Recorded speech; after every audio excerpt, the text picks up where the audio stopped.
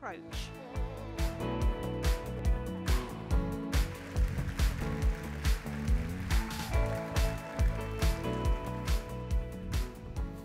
Hello. It's great to be here at this conference, and it's great to be together at any meeting after 2 years of being pretty much at home. What'd you guys do over those 2 years? Well, a lot of what I did was writing books. So first I did this, the 4th edition of the AI textbook with my co-author, Stuart Russell. And then with a different set of co-authors, I wrote this book on data science. And so I think I was asked to be here today to give you an overview of what we found in looking very carefully at these two fields of AI, machine learning, and in data science, and where we feel the field is today and where it might be going. So I started off in about 1980 when AI was defined as mostly expert systems. Around 1995, we felt there was a real revolution where things were changing to intelligence assistance. And today, there's another revolution where we're changing to these foundation models. And the technology changed. We went from logic-based to probabilistic to now weight-based. The approach to writing systems changed. From handwriting, it was the blood, sweat, and tears of graduate students writing things by hand that got things done. And now it's mostly machine learned. We started off thinking algorithms were the key, then we thought it was data, and now we're really at the point where we say, yeah, we got those things under control, but the hard part now is actually figuring out what is it that we're trying to optimize? What's our objective function? What are we aiming for? What's fair and right, and what should we be aiming for? And getting the tools to figure out how to say that and how to get that right, that's where the challenge is today. And the algorithms and data, they kind of keep track of themselves. So that's how the field has changed. Now, for our data science book, we tried to put together a rubric to say, if you're doing a data science project, here are the things you want to worry about to say, is my project going to be successful? So obviously, you got to have some data. It's got to be the right kind of data. You have to have some technical approach, some algorithm that you think is appropriate to the task. You've got to worry about these ideas of dependability. So it's not just, can I get the right answer some of the time? It's, have I figured out privacy and security? And, do I have defenses against abusers who will try to attack my system? Do I have resilience against these problems? And can I make the system understandable? So it's not just, am I getting the right answers? It's, can I prove that to my users and win their trust through explanations and reproducibility of results? Can I tolerate failures? And then these big questions of ethical, legal, and societal implications and getting those right. Things that, when I started my career, we weren't worried about those. We're saying, you know, we're just doing this academic thing. We don't really have an impact on society. And now we have an impact on society every day, and these things move to the forefront. Now, out of all this, everybody kind of focused in on the technical approach, saying, yeah, that's the hard part. All these other things, sure, I got to worry about those, but it's a technical approach. So what do we have to say about that? Well, you've heard a lot today about machine learning pipelines, and that seems important. And I do a lot of work working with startup companies and advising them in their machine learning. And we teach them to think of things this way. You can explore the data, identify data sources that you might want to use, curate it. Maybe you need to supervise this data by labeling it through crowdsourcing or something else. And then you got to evaluate and debug your models, and now adapt this to your business needs, deploy it, serve it, and monitor it. You've heard a lot about tools to do that today. And then continuously modify and improve. And so again, there's this big pipeline, and again, everybody focuses in and says, well, this is going to be the hard part. And we actually ask these teams, as they're getting started with their projects, where do you think you're going to end up spending most of your time? What do you think is going to be the hard part? And almost unanimously, they say, well, the hard part's going to be that machine learning model. There's all these complicated Greek letters of sigmas and partial derivatives and all these matrices and so on. So that's going to be really hard. And this other stuff, I think I understand. That's just data. I've done that before. So that's the preconception. Once they start working on it for a while, it almost invariably changes to say, you know what? The machine learning model part, that was actually easy. There are great tools for that. But it was wrangling the data up front, that was the hardest part. And then actually serving it and maintaining it and monitoring it, that was pretty hard too. So they completely reverse where they think the problems are. And that's where the tools should be. Now, why was the machine learning model so easy? And I think one of the reasons is that these models are differentiable. So if you have an error coming out, you can differentiate backwards and you can eliminate that error or reduce that error. And it goes all the way back from the output to the models to the input. But notice that's just for this one small part of the whole pipeline. And I think if we're going to make progress as a field, we really want this whole pipeline to be differentiable. So what do I mean by that? I mean, when there's a change in the world, you want the pipeline to be able to update and say, now I'm going to do something else. So what does that mean? Well, up front, these steps 1 through 4, this was figuring out your data sources and curating the data and cleaning the data and so on. And you make some choices doing that. You say, for this data, I'm going to throw out this field, I'm going to average this, I'm going to add in such and such. And let's say you made the perfect choice for that, of how you should manage that data. Now you deploy it and everything works. But 6 months from now, the world has changed, and maybe that choice is no longer the right one. But there are no automated tools to say, let's go back, and this is the choice point that you should revisit.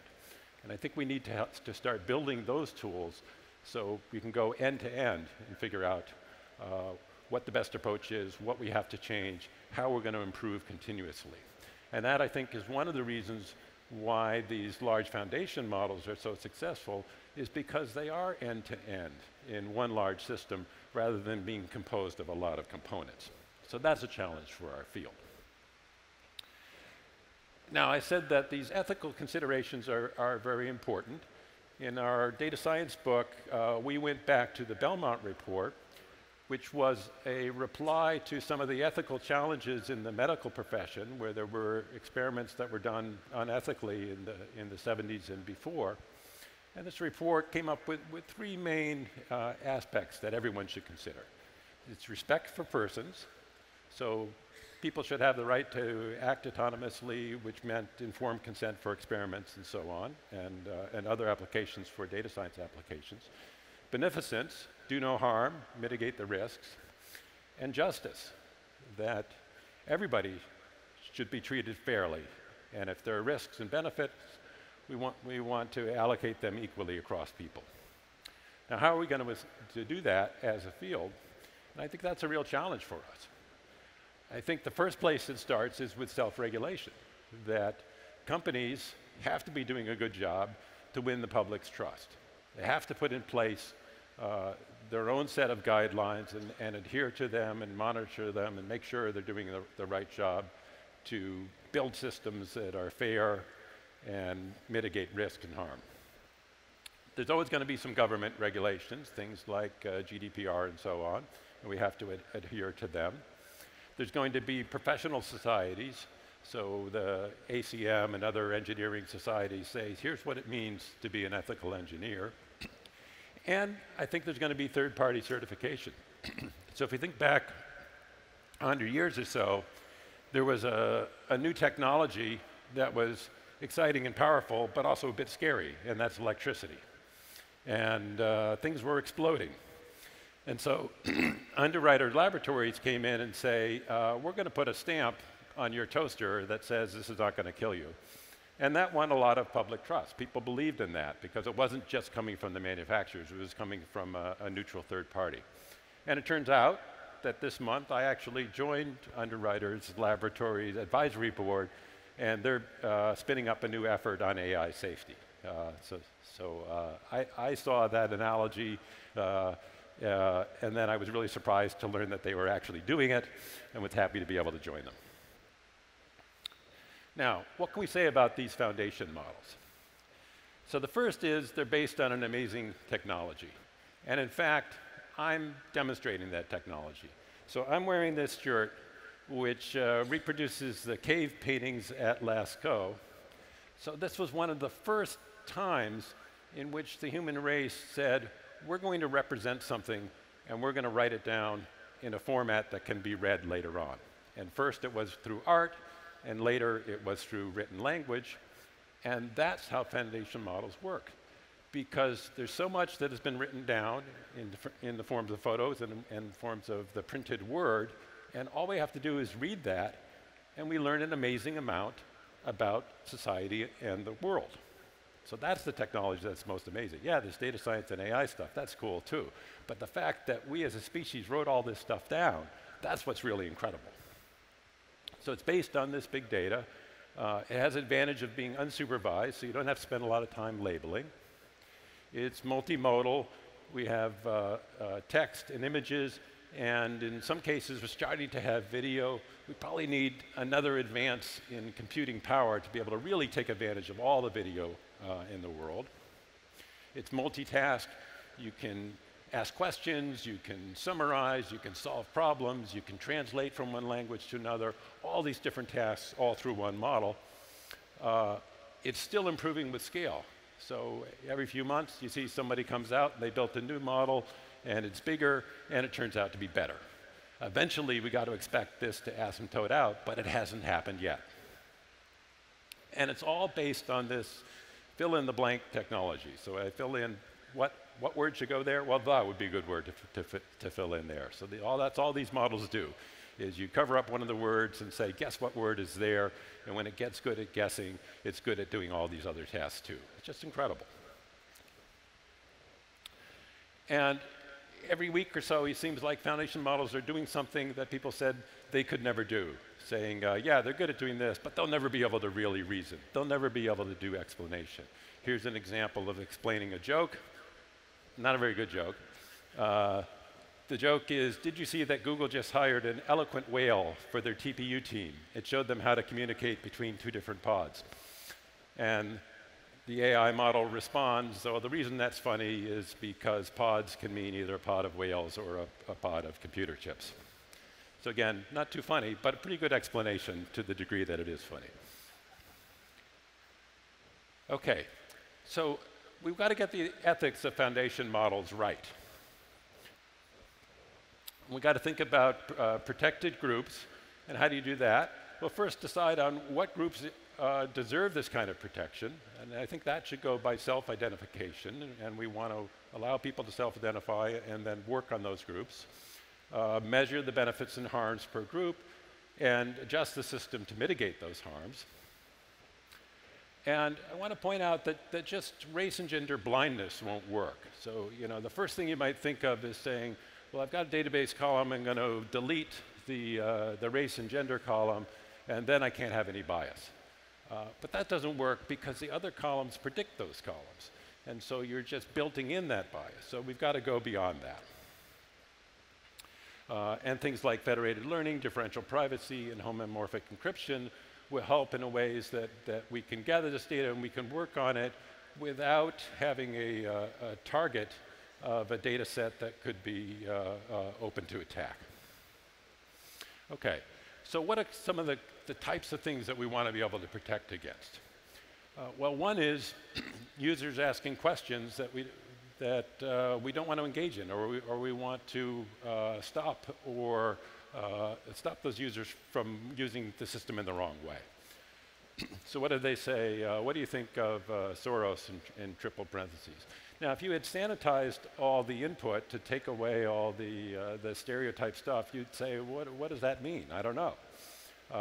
But if you've trained on everything and then told the system the difference between good and bad, then it could say, I think this is a trope for an anti-Semitic attack, and I don't want to engage in this. Or if you ask the system, design a virus that will kill people, if it knew a lot of biochemistry, maybe it could say, oh, I got a great idea. But we have to tell the system that that's not okay. Or write an untraceable ransomware program.